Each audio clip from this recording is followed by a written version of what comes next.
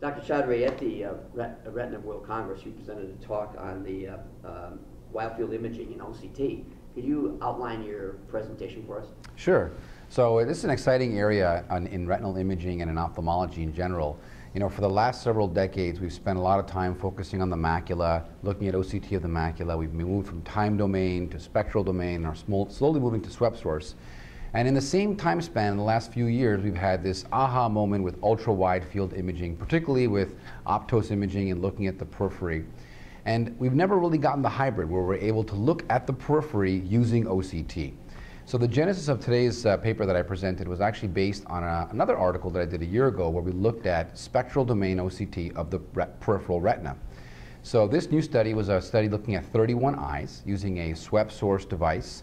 And basically these patients had a variety of conditions from macro holes, retinal vein occlusion, wet macular degeneration, myopic schisis, a lot of macular conditions and with vitreous issues. And basically what we did was we used a technique where we used the internal fixation light and navigated the patients out to the periphery to see how far we could get them to image. And as a result, we were able to produce our results. So in all the patients, we were able to get wide field imaging beyond the posterior pole.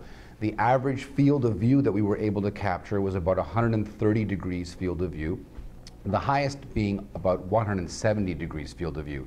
And that's without moving the patient or without moving the actual physical machine. So we were able to see beautiful images of the peripheral retina and eyes with myopic schisis, macro holes, seeing flaps of retina with vitreous attached all the way out to the equator. And all of this allowed us to see not only the vitreous, the retinal anatomy, as well as the choroidal anatomy in all of these patients. So effectively, this was a proof of concept study to see, can this be done? And if it can be done, how far can we achieve? And finally, really, what sort of detail and utility are we able to capture from this information?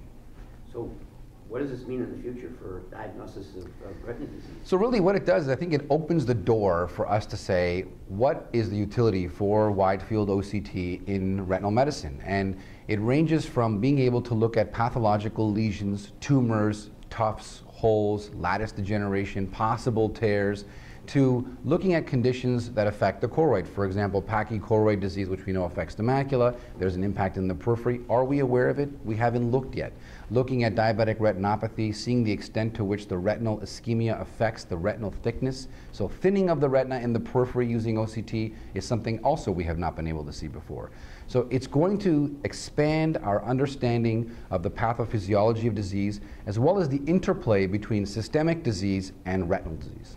So this is going to open a different perspective for retina specialists in dealing with their patients. I would hope so, and I think ultimately, you know, we've been focused on the macula for a long time. It's the highest real estate, you know, part of the eye for the most part from the retinal person's perspective. But looking at the periphery and its impact and interplay in this way is something that we've not been able to do, but we're going to start to be able to do that. So what's your take-home message to retina specialists in relation to all the new technology? So my take-home message really would be is to experiment with your OCT machine, see how far you can image patients. Don't be shy to work with your photographer or technician to help teach them and navigate them and guide them to look at the peripheral retina. If you're looking for something specific, it can in most cases be achieved. And in our case, for example, the average field of view we got was 130 degrees. That's well beyond what we would consider a wide field.